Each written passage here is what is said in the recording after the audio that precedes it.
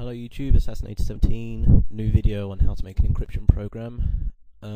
This isn't very good, very basic is at the moment. I am working on something better at the moment. This one here now is just for show. I've got another one going. But yeah, at the moment it's very basic, but let's just go right in and I'll show you how it works and stuff.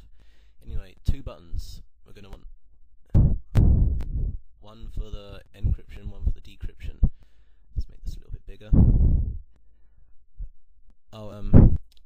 You can ignore the whole kind of red buttons here and red and black borders. That's not something I've done in Visual Basic. That's just this Windows form I've got going now. And two text boxes. One for encrypting, one for decrypting again. Make sure to make them multi-lined. Stretch them out.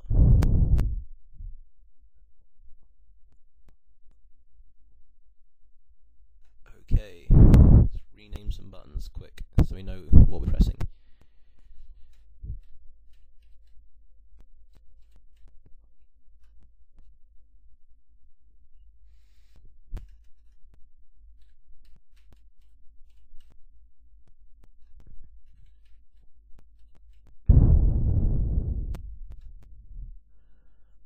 Right then,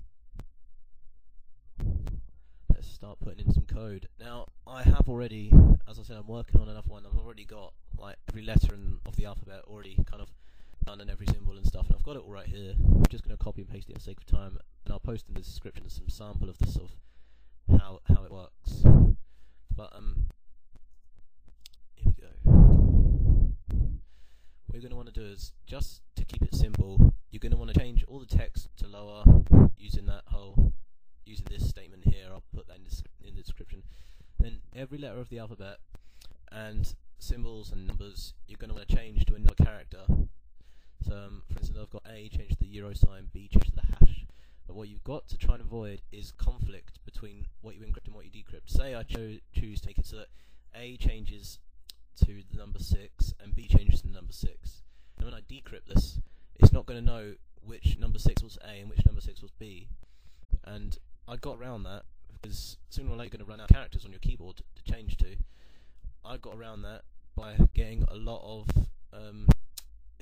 like Latin and Arabic letters from this character map thing. You go into the run box and you type char map, and it will come up with this, and then you get lots of Latin, lots of like weird Arabic letters, lots of weird non-keyboard letters, even some strange symbols like these. And these are all things you can convert your letters to. And then once you've got the conversion done, so changing A to the euro sign for instance, what you then do to decrypt is that you do the opposite of what you've done in the button 1 sub. So you change the euro sign to A, change the hash to B, and you do this all the way through till you have a full alphabet with symbols and numbers, and then you've got your encryption program in a nutshell. For the quote though, to convert the quote, you can't kind of say, because you need to put the quote in quotes, and that's going to look weird and it's not interpreted right, and you have to use this char 34-bit. I'll post that in the description as well, how you use it. But yeah, let's go ahead and test this out.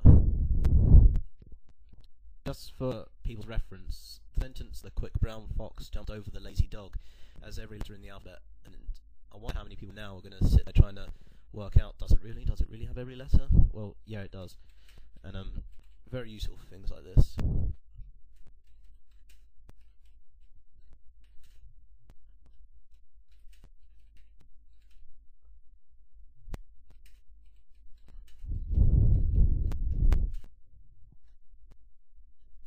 If you're wondering why I'm typing those slides, because I'm only typing with one hand, I'm holding the mic in the other. Okay, so we've got our sentence to encrypt. Hit the encrypt button, and that is no longer recognizable. You can't get anything from that. In an email, that's just going to look silly and stupid over MSN. No one's going to be able to read it unless they've got the program. And once you do get a message like that, you copy and paste it from wherever you got it from into the decrypt box, and your message becomes visible again. But yeah, as I said, this will not work. If people get a hold of the program, they'll just take your message that you want it to be secret, they'll put it in the decrypt box, and it's away. But I'm working on a more advanced thing, and hopefully it's going to take off, so I'm probably going to put that in part 2. Oh, but I forgot to mention, when you're doing this, you want to do it like this. So in the encryption box is text box 1. So you do textbox1.text equals textbox1.text dot replace with whatever you're replacing. And then for the encryption box, you do it all but for textbox 2. Textbox2.text equals textbox2.text dot replace. And then that should give you your encryption program. A very basic one, but it will do the job. Yeah, goodbye.